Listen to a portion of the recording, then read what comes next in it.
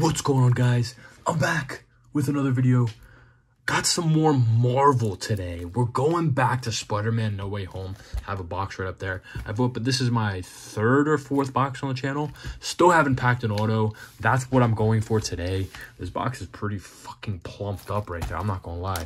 But yeah, looking for the Tom Holland, Andrew Garfield autograph. Or Aunt May. Aunt May would be cool. Benedict Cumberbatch would be nice.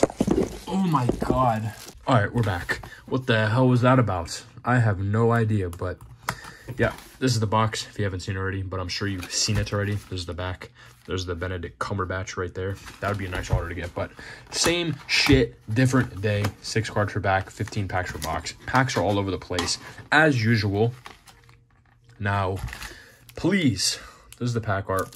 We got, what's his name? What the hell's his name?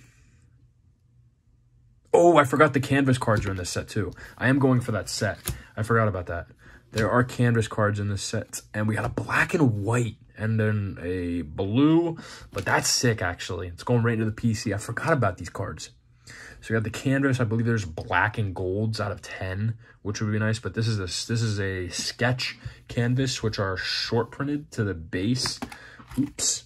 I believe they are short printed compared to the regular canvas cards. I'm not gonna really go over the base, but we have a blue and we have an in action. We have Electro fighting, I'm assuming Andrew Garfield, because that's his universe's supervillain. If you haven't seen this movie, you should definitely see it. Probably one of the best Marvel movies that have come out in recent years.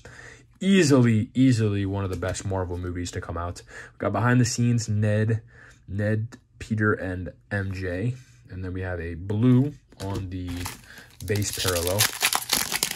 These packs shred so easily. It looks like we have a numbered card here.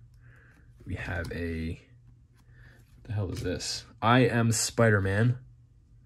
256 out of 299 up there, if you see it. It's kind of slanted. What the hell is that about? That is a slanted numbered card. What the hell? We got a gold. It looks like a gold parallel. You would think that would be lower numbered, but it is not. Next pack, we have a, looks like a base pack. We got a red and a blue. You sometimes get both of those in the same pack. Next pack here. I don't know. I thought we had a patch, but it looks like we have just a bunch of shitty base cards. And then we have a Public Enemy #1. Along with a blue base.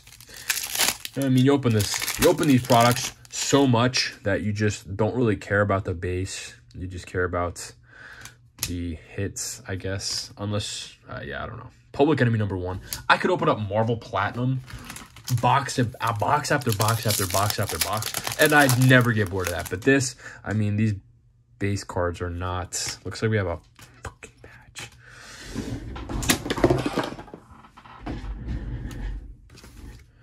All right.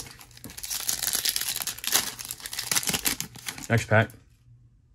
We have a red and a blue in the same pack. Nice. Next pack here. Looks like we've got a canvas. Nice. That's what I like to see. I do believe I have that one. I'm not going to lie. I think I have that one. I know I didn't have the black and white one, but we have a blue there. Blue parallel to the base.